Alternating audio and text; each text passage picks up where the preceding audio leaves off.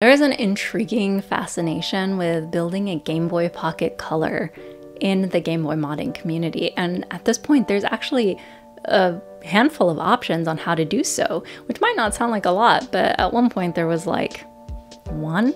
But I'm your cool Uncle Marissa, and I am among the many people who dream of stuffing a Game Boy Color's internals into a Game Boy Pocket.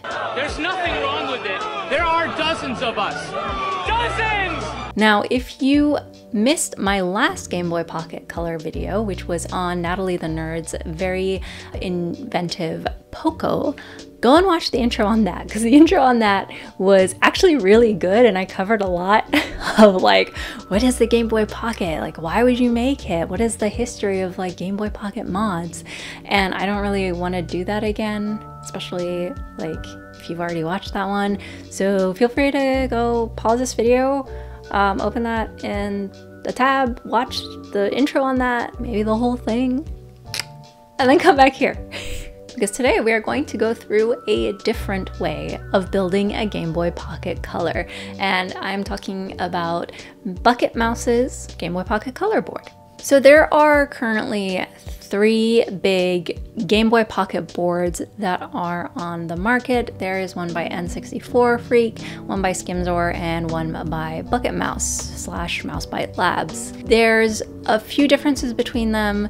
Jack V, who builds Pocket Color commissions and has built probably countless ones by now, has a really great comparison of the 3 boards, and you can see that in my description below if you want to do deeper reading.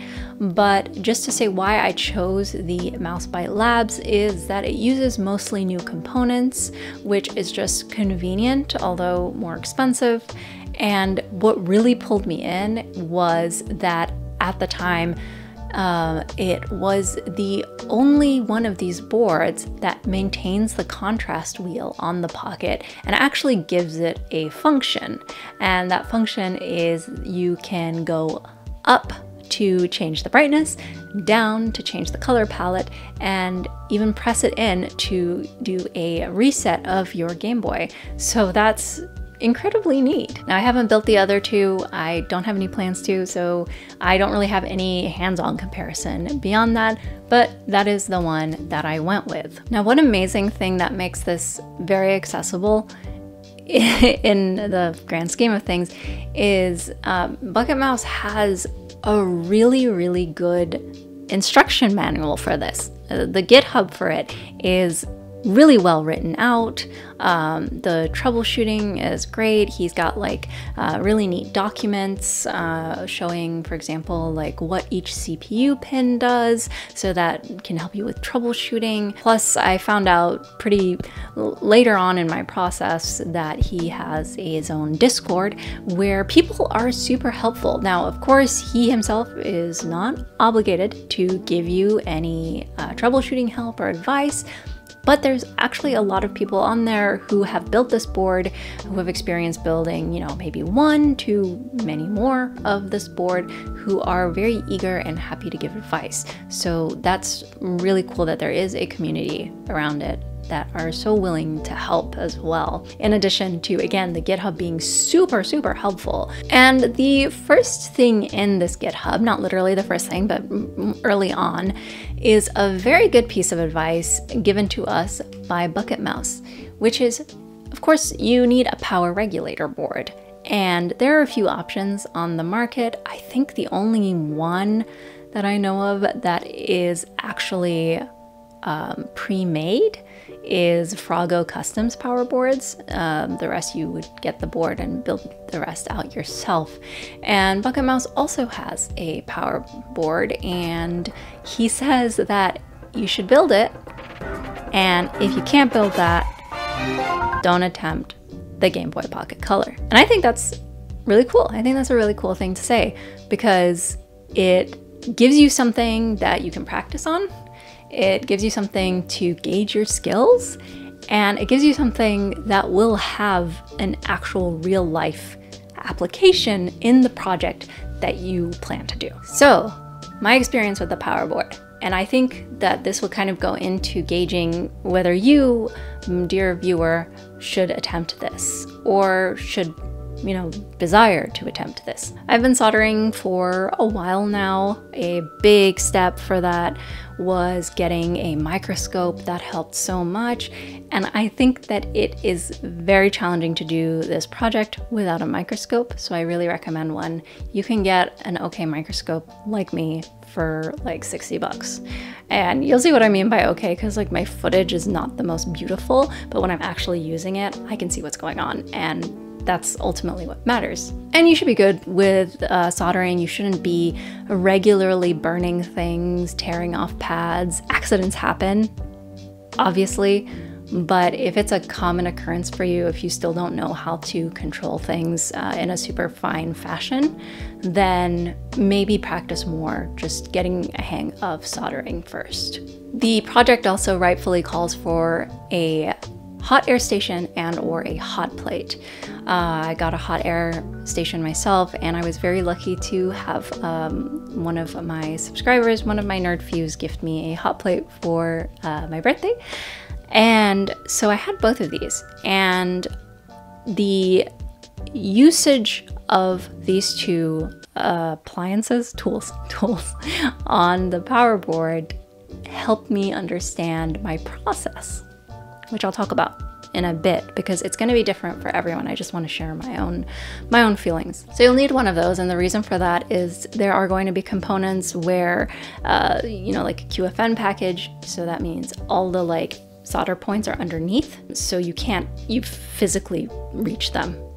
So you need a way to generate heat around it to melt on. Obviously, you'll need a multimeter. I feel like you should have one by now. And from there, you can try your hand at the power boards. Buy more than one. Buy 2 or 3.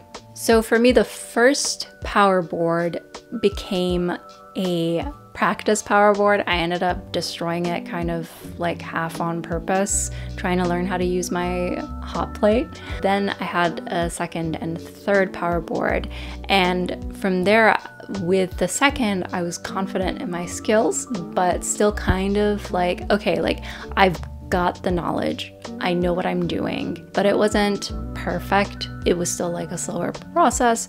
With my third power board, what I did was I took the leftover components I had, which I had obviously quite a few, and I figured let's just populate this board with what I have left, and then I can hang on to it in case I ever need another one and just buy the parts that I need. But while populating that board, I realized that went much smoother, much cleaner, because by that point I really knew what my technique was and what I was doing. And here's my technique. So I was using solder paste, no clean solder paste, which, you know, is recommended for if you are putting down these kinds of components. If you can get a stencil for this, then I think that will help you a lot as well. I did not have a stencil. And I realized that I really like the hot plate for soldering IC chips, as well as, of course, QFN packages, but I didn't actually like it very much for SMD components like capacitors and things like that. For those, I preferred the hot air gun. And for those, I would just put my board on the hot plate and set that to 100. Thank you so much to Chillwatt actually for this great suggestion. And that would help heat it up from behind, and then I would use the hot air gun on it. And that was a lot better for my process. I just like to have that control over things when it comes to soldering those micro components, and the hot air gun provides that, whereas the hot plate does not, because, you know, if you can't stop something, or you can't just like stop the heat with the hot plate, you're gonna burn yourself.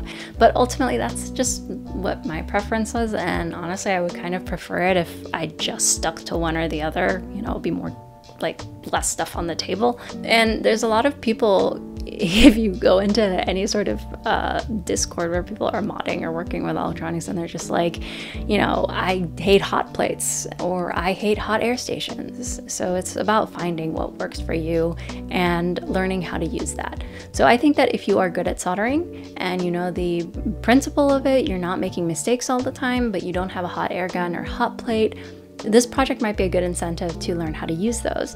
And the power board does offer you a sort of practice board for that. Of course, you could also just get a practice board.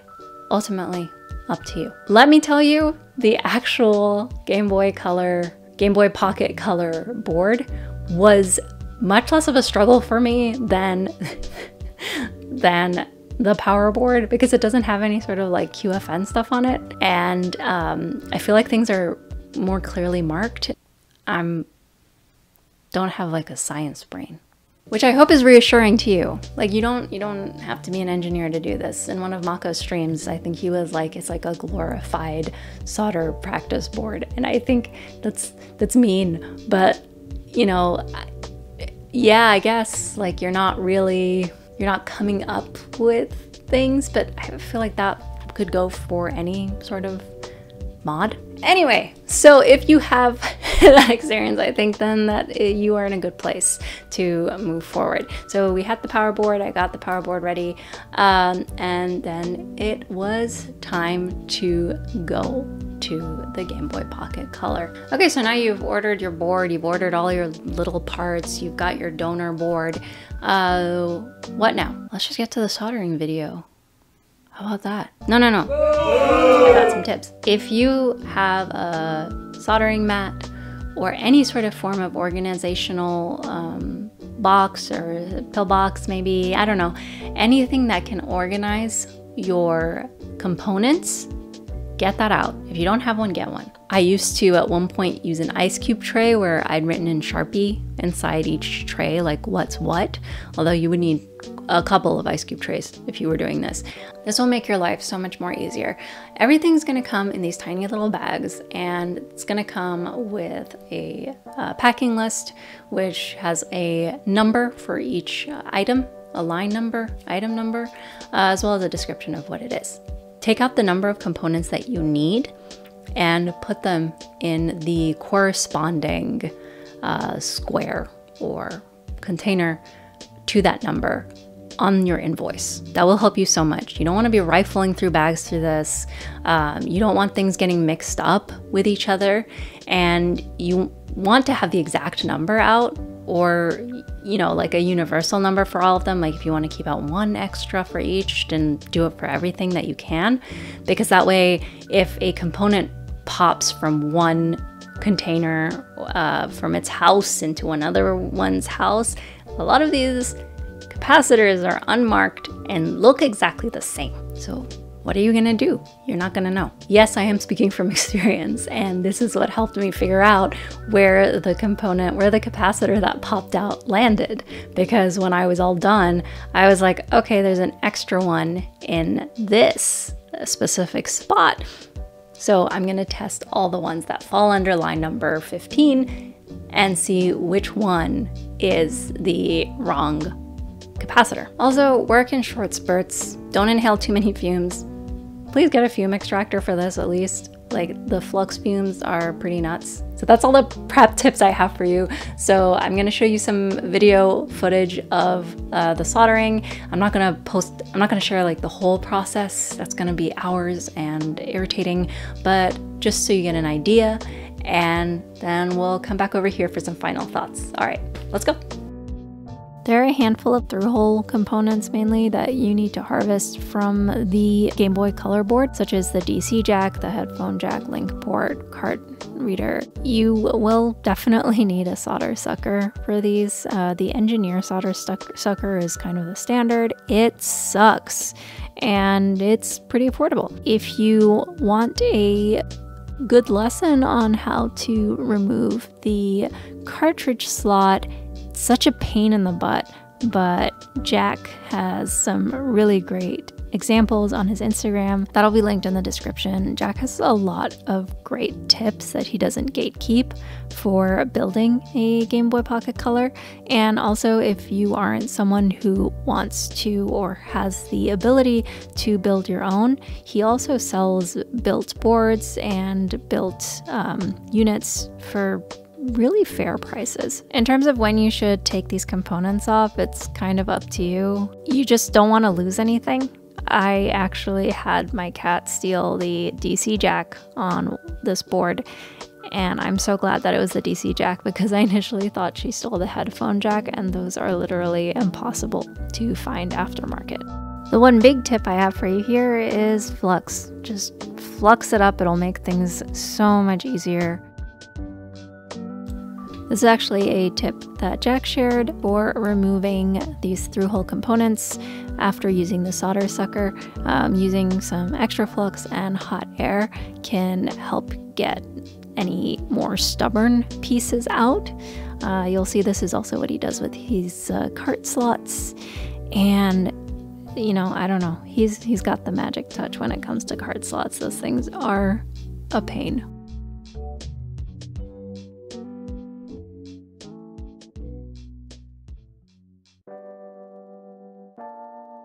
Alright, your eyes don't have jaundice. This is a different board. I thought I'd take the opportunity to record some parts that I normally wouldn't with a kind of just lightweight cheapo camera.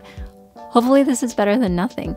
But I am just using solder paste, and I like to start on the bottom right of the board and then go counterclockwise. I don't know, it just feels right. And I'm using these straight tweezers to apply the solder paste.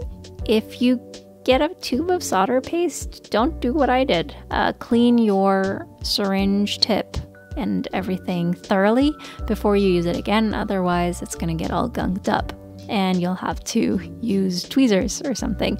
But honestly, the tweezers are not terrible. They're pretty good for this application. Obviously, don't scratch your board. Just one note on how I'm doing this. With the yellow board, I'm using even less solder paste than I did in my first board, because ultimately at the end, I'm going to go over everything with my soldering iron. So it's just much easier to deal with not enough solder on these components as opposed to too much solder. Obviously, that doesn't apply to anything that's like a QFN package or something where you can't see. I then use my curved tweezers to place the components on.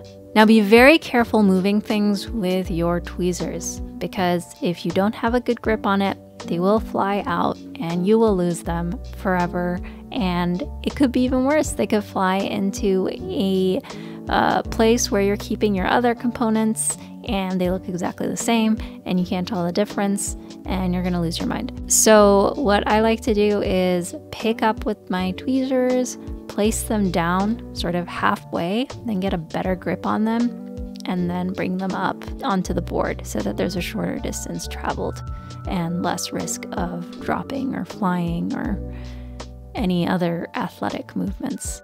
All right, and now I'm just gonna place a hot plate underneath where I'm going to work, and I'm gonna set the hot plate to 100 degrees Celsius. The hot plate actually helps a lot using conjunction, because just adding that heat from underneath, it will help things heat up more evenly. It will help the solder paste actually flow better as well. So that's a big plus, because if you're using solder paste on a completely cold board, it can be very hard to get where you want, and then things stick to it, and it's a mess. So that's super helpful. And I just set that to 100 and let it do its thing. Of course, I'm doing all of this under a microscope.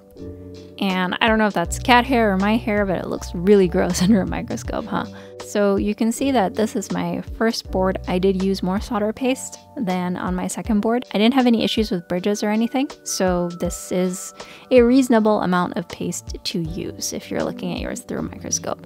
If you're building this without a microscope, you're crazy. Now keep in mind, some components like this one, they have a correct orientation. Same with the tantalum capacitors. Those orange squares you see on the top left, the line goes towards positive. And here's the exciting part.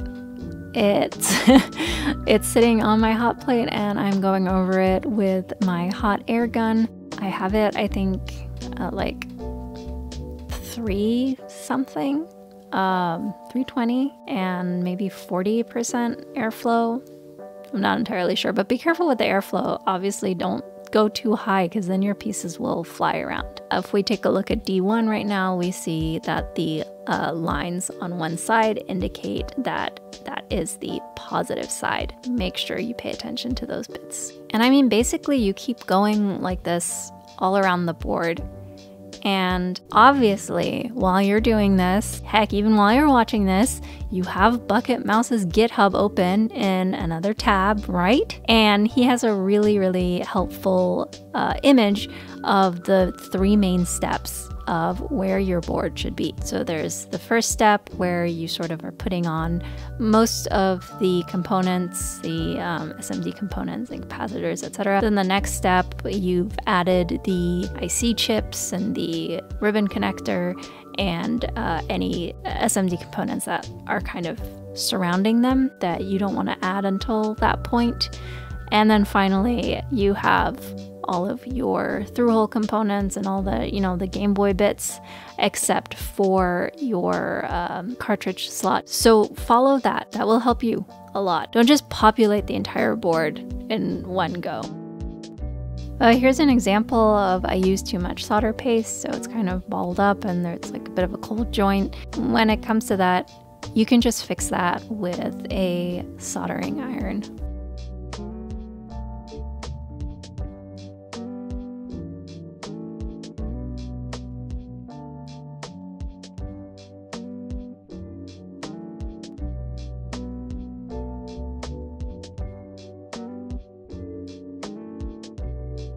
By the way, let's just pause here, and this is where Bucket Mouse mentioned to use 100 UF caps on all 4 of these, because that is going to help guarantee that the touch sensor on your Q5 display will not just set off like crazy. Because initially when I just went off of what was on the bill of materials at the time, I was getting a lot of just, my display needed exorcism. So he told me to swap those out. I did, and I also made the wires shorter to my display, and everything was smooth sailing.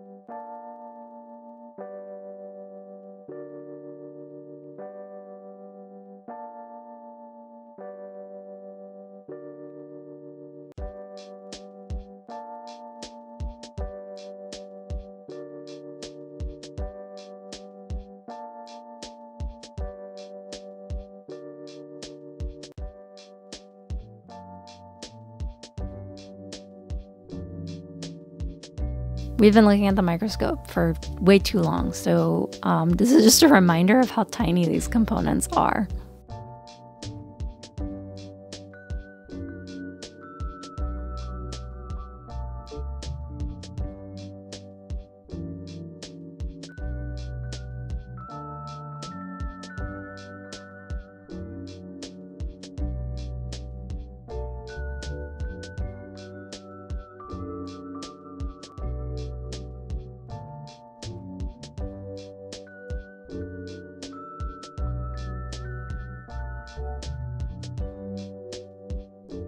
For these chips, the way you add the solder paste, you can, I don't know, do a tiny bit on each leg, or like I'm doing here, you can just run a line across it. We are absolutely going to be touching this up later using drag soldering. So for that, a knife style tip I think is the best from my personal preference, and a lot of flux. If you use too little, again, that's better than using too much, so don't be afraid to wipe away the solder paste if you made a mistake and start over. It's very measure twice, cut once.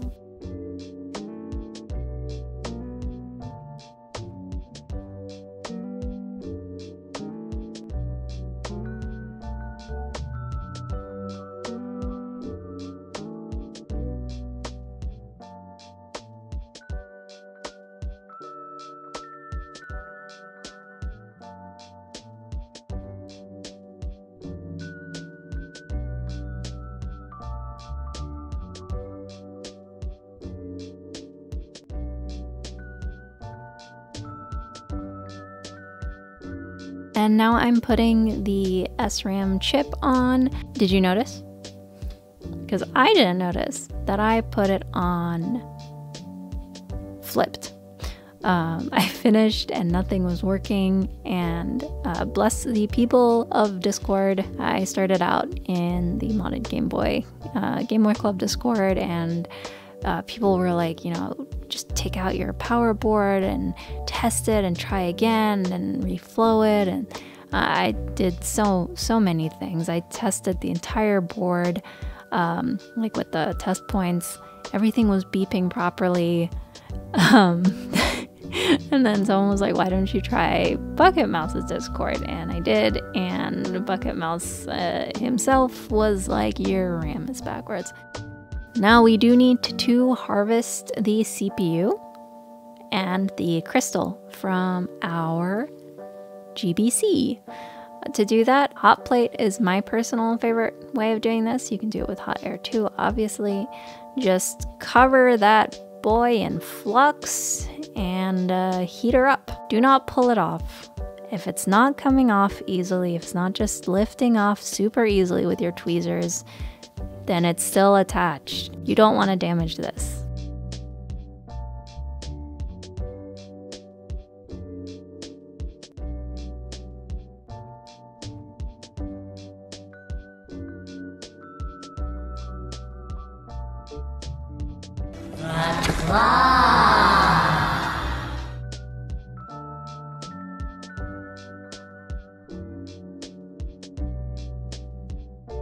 Lining up the CPU actually probably took me the longest of lining up any component. You really want to make sure that all the legs are where they should be, just to make things easier on yourself. You know, if it's not perfect and you solder it down, it's not the end of the world, but it's just easier to get it right, you know? Take an extra moment now so you don't have to take 2 extra moments later.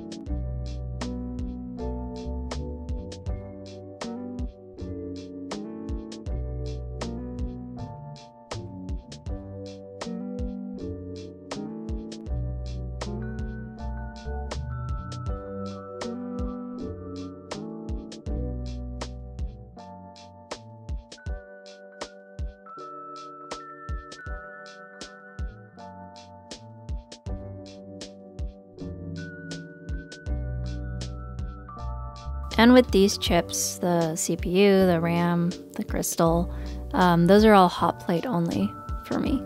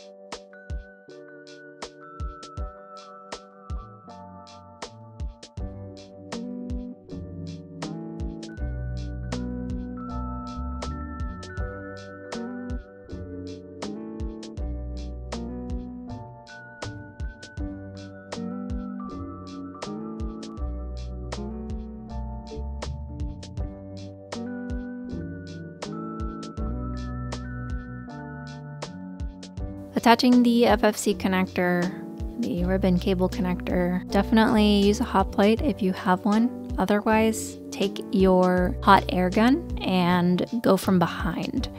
You can probably just use your soldering iron too, if you like that sort of thing. But this is plastic, so it can melt. So just keep that in mind.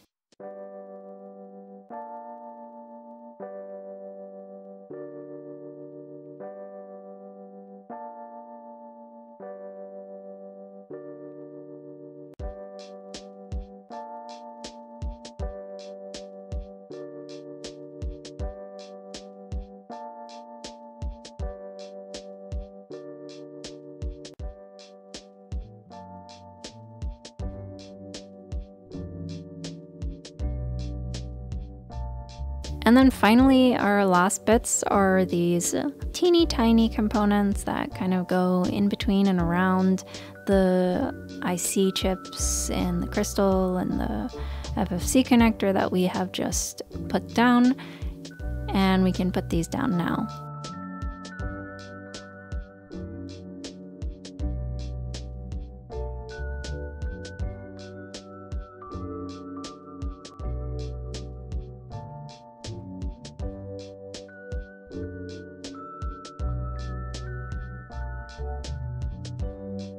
So with fixing the bridges on these fine pitch pins, you can take flux and put it all over and then just run your soldering iron over it.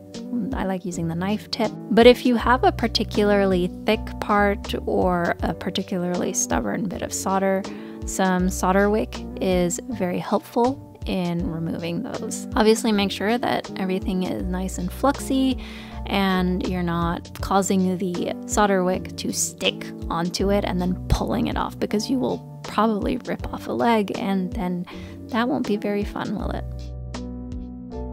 Now this is just maybe me being crazy. Maybe you don't want to do something like this until you troubleshoot, but with all of these fine pitch ones, so the RAM, the FFC connector, and the CPU, I go over every leg and just check for continuity to make sure that each leg is soldered on and there are no bridges. It just helps me rule out one more thing when I'm troubleshooting, because it's like, oh, okay, I already did that. I already know that everything is good on that front, so I don't have to check those points.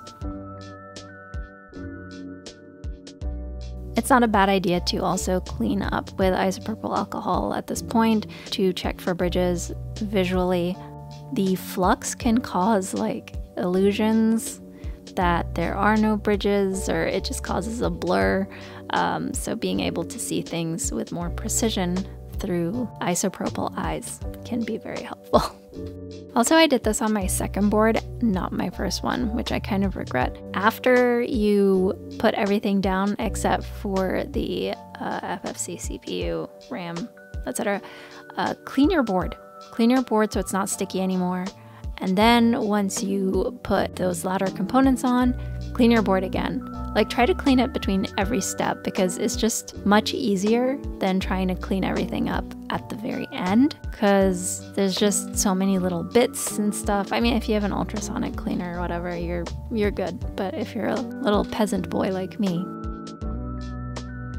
Okay, we're on to our through-hole components now. So nice. These are easier.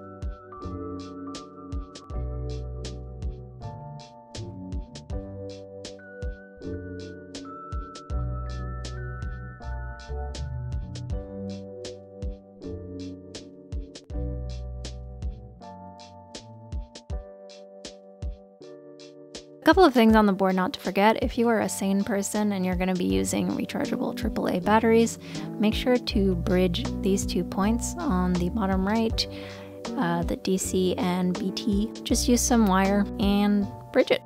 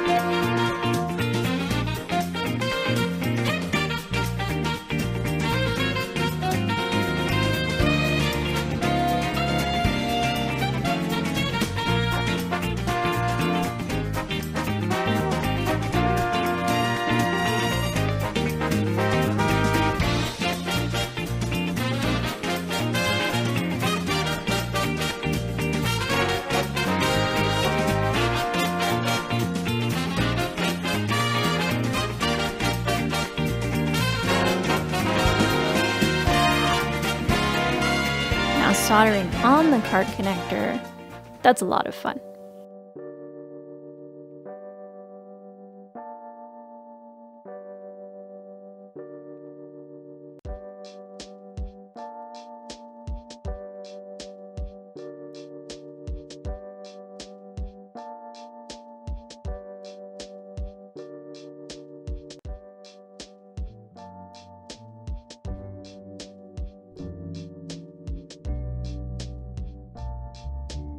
And when you're done, clean up the flux, snip your pins down. You can go over them again with a soldering iron to make sure the connections are good, and cover it up with a piece of Kapton tape. Now in terms of display options, there's 2 main options. There's the Q5 display and there is the Cloud Game Store display, which I did do a video review on. You can check that out if you like. But another thing that caught my attention, which I'm gonna show you guys now, is there is someone on Taobao who does laminated screens of both of these. So using a proxy service, I used PandaBuy. SuperBuy is also a very popular choice among folks. I got this laminated screen. Now I do have to say I wasn't jonesing for a laminated screen because the Q5 screen looks really good in the pocket color. The gap is not insanely noticeable or anything to me, but hey, I want to try something new, right? Now these laminated screens, they come without the board if you buy the Q5 version. So you see, it is just the screen. He's cut the shell in order to fit it in. Shell cutting is not really, I think, the biggest issue here. It's more so getting that laminated effect and actually sticking the screen onto the lens that causes more trouble than it maybe is worth. So I won't go through the installation process. You can see that on Bucket Mouse's GitHub. It's very simple. It's just a matter of wiring some stuff. But since I had already set up my initial display, I didn't have to center the screen or anything. All the settings are saved. All right, and here we are. Excuse the moire effect. I think that's because of my UV filter. But yeah, that's laminated. That's laminated for sure. It looks great.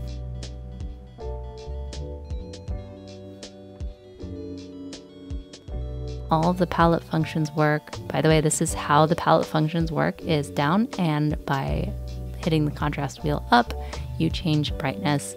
If you've bridged the reset pads on your board, pressing in will cause a reset.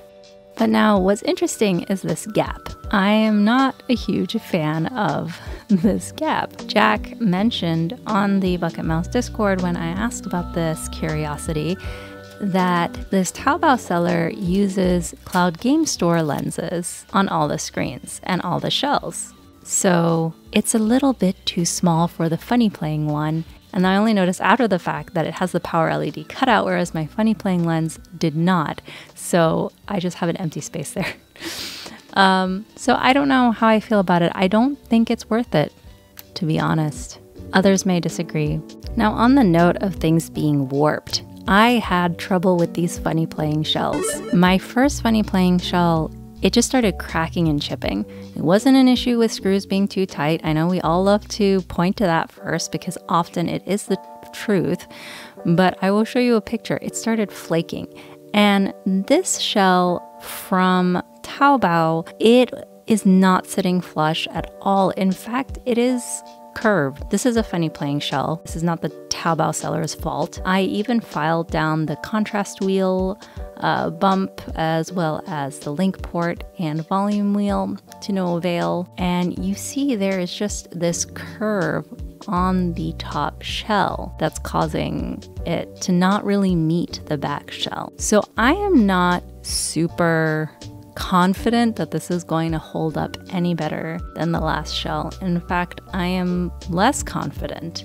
I did try to do some mitigation prior to it by not installing the center screw on the PCB. But, you know, I thought maybe CGS shells are better, but people have CGS shells and then they get damaged. And they're like, oh, I should have gotten a Funny Playing, and vice versa. Grass is always greener, plastic's always stronger on the other side. So if you don't have a color in mind, I would strongly suggest you fall in love with an opaque build. If it's crumbling inside or whatever, how will you know? And again, we've got this lovely gap, which I think is so funny because laminated helps you not get dust in, right? It's gonna get dusty. All right, now I want to show you one more tip, and that is how to trim your shell to put in Game Boy Color buttons, because I just want to make everything super difficult for myself, right? But all you need is plastic snippers. You can use flush cutters like I did if you're a messy little thing. And then you can use a file followed by some finishing polish or acetone or whatever works for you to clean up that scratch. Do not cut your buttons. It just makes your experience with the buttons awful. If you are using something more precise like model plastic snippers, that little plastic bit between the two legs on the A button, you can probably achieve that. If you're not, it'll probably fall out. It did for me. It doesn't matter, the A button will continue to stay in place. We are not a lithium-ion Game Boy battery household. I like rechargeable AA and AAAs, and conveniently Xstar sent me these batteries to try out. The AA batteries are 2,150 milliampere hours, and the AAAs are 750 milliampere hours, and 1.5 volts as opposed to the usual 1.2 on AAAs. And I want to see how they stand up to the other batteries I have. So here we have the classic Lada IKEA AAAs, 750 milliampere hours. And then I got these EBL random brand, supposedly 1100 milliampere hours batteries from Amazon once when I needed batteries fast. And of course, we have the Xstar ones, which also, might I add, go very well with my color scheme. So I ran the Pocket Color with these batteries fresh. I ran a stopwatch ROM and I put it on highest brightness, and the ROM was being played on an Easy Flash card, which, as we know, is also quite power hungry. So how did they stack up? First off, I had the EBL batteries that supposedly are 1100 milliamp hours, and they only got up to 150 minutes. Now I say only because the Lotto batteries, which say they are 750 milliamp hours, also got to 150 minutes. So someone's not telling the truth here. And finally, the X-Star batteries came out to 190 minutes, beating out both the other batteries. That's really, really impressive. And I'm really excited to try their AA batteries as well as their 1000 milliamp hour AAA battery. I do wish I had some Eneloop Pros to pit against this competition. Alas, I don't, but I'm very happy with swapping between the X-Star batteries and the Lotto batteries, while the EVL ones are going to be relegated to my remote. So big thank you again to X-Star. I will put a link to their site in the description. Check that out. These are really stellar batteries, no complaints here, and I think they would make a great addition to any Game Boy, especially anyone with such a power-hungry mod as this. Okay, we are back and we have a Game Boy Pocket Color. I feel like I've been waiting for this moment for so long, and I'm absolutely going to show off my build and talk a bit about what's in mine, but first I want to give some quick tips. Another thing that happened for me was the switch, the power switch on my Game Boy Color board that I salvaged from was in very rough shape, and the leaf switches, which, you know, so you have the thing that you move, right, and that has these little metal switches inside it, kind of, and they make contact with like this backing and they tell it where to go. Oh my god, I'm looking at my monitor and this is not helpful at all. But for some reason they like deteriorated, just fell out and fell apart, so my two leaf switches became 4 tiny pieces of metal, so I needed another power switch. Now unfortunately there aren't really a ton of options out there for replacements.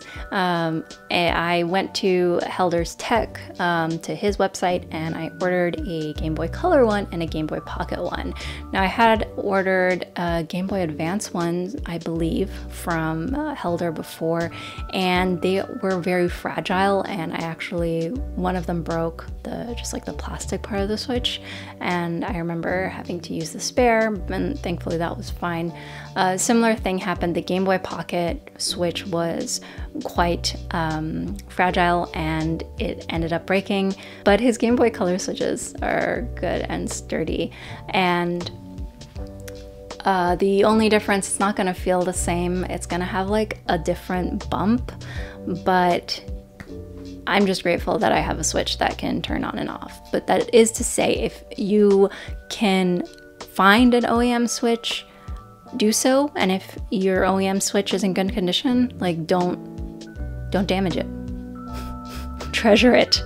If you do end up with a aftermarket switch, power switch, just make sure one thing, this is probably obvious, but after you solder it down, don't touch the plastic because it's got a lot of heat around it. So the plastic is going to be ultra fragile in that moment. Wait for everything to cool down before you test the power switch. If you had any similar problems to those, I hope these very specific tips helped. Otherwise, again, Bucket Mouse has really good troubleshooting guide and really good like graphs and stuff for testing. Sometimes just getting another pair of eyes is gonna be really helpful because maybe something's just upside down, man. And it's not even in the troubleshooting guide because it's kind of obvious. Now, a quick comparison to my other experience with a Game Boy Pocket Color. So as I said earlier in this video, my last attempt was with Natalie the Nerd's Poco, which was kind of an, I guess, easier version of the Pocket Color that came before it, which was from Cypher, and that involved cutting, you know, half a Game Boy Color, half a Game Boy Pocket, and very reductive explanation. With Natalie, she had like a pre-populated like PCB bottom, and you attach that to her flex board, and that attaches to the top half of your Game Boy Color that you have cut in two. And I had a lot of criticism for the build. Unfortunately, it just was not a smooth process. The flex board was flimsy. The way, like, holding them together felt like something that, you know, once it's closed up, you don't want to open it again because you feel like it's just gonna turn to dust. So this board was actually a much better experience, even though the former was supposed to be an easier way. But I think ultimately it was just really bad timing for Natalie, because we had Cypher's board, and that was, you know, that was something like no one wanted to attempt. Very few people did, because, you know, you're gonna, like, it's just a process, and what if you lose your Game Boy Color in the process? What if you lose your Game Boy Pocket in the process? And like, you know, so she had made an easier version of that. But by the time she released it, we already had these three boards from Skimzor, N64 Freak, and Bucket Mouse. So the competition, kind of the choice on the market was different, and we actually had easier things. Ultimately, you could do Natalie's build with fewer tools, but you could just a soldering iron. There's just more, I think, space for physical damage. So I'm not like pushing you away from that. Go ahead and watch my video if you haven't already. There's just a lot more room for damaging the board, the flex board. You hear that Natalie is going to be putting out her own full board too, so I think that's going to be awesome, and that's going to fit in perfectly for like the current market, and I'm very excited to see what she does. All right, now let's take a look at my finished build. Here's the finished product in all its glory. I tried really hard to go for a different color scheme than my usual pastel graded pink. But I did end up including green and pink nonetheless. But I really like this like raspberry lemonade vibrant colors, and I've got the Frogulator in the bottom left as well. The buttons are Candy Lemons from Lab 15 Co. for Game Boy Color, but he also does have them in his own shop for Game Boy Pocket. On the back, we have the sticker. I designed this myself with a completely brand new Game Boy Pocket Color logo. I had another one in my shop, a spare. One of you picked that up, so if you end up building with it, please share. I know the running joke is that, you know, we mod, but we don't actually play on the things we put together.